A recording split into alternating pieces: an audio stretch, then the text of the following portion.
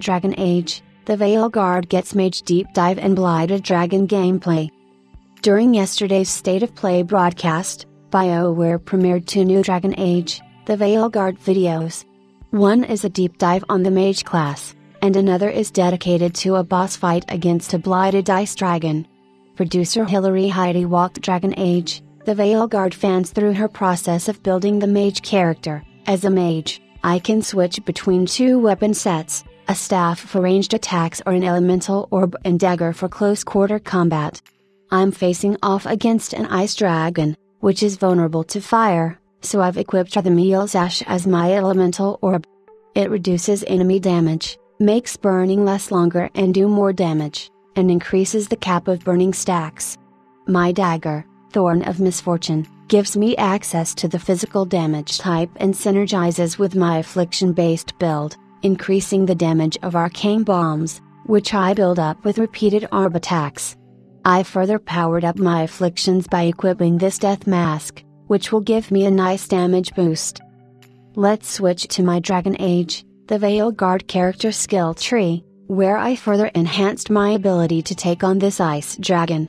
Elemental Catalyst gives my abilities plus 15% bonus damage, in this case, fire damage, since both my staff and orb are fire-based.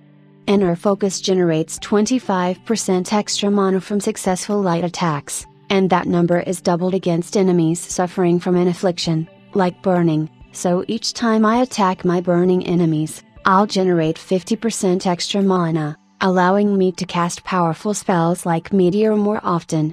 The Spellblade specialization blends magic and melee. With the Electrical Burns passive, my fire attacks stack even more afflictions on my targets, applying the shocked affliction whenever I apply burning, and vice versa. Finally, my Spellblade ultimate ability Thunderous End unleashes a massive amount of damage, shocking enemies in a wide radius.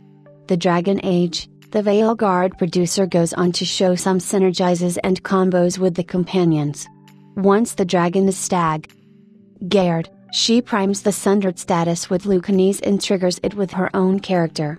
Normally, she would have to wait a few seconds until Lucanese's ability is once again available, but the Regroup rune instantly refreshes companions' cooldowns, allowing her to repeat the combo right away.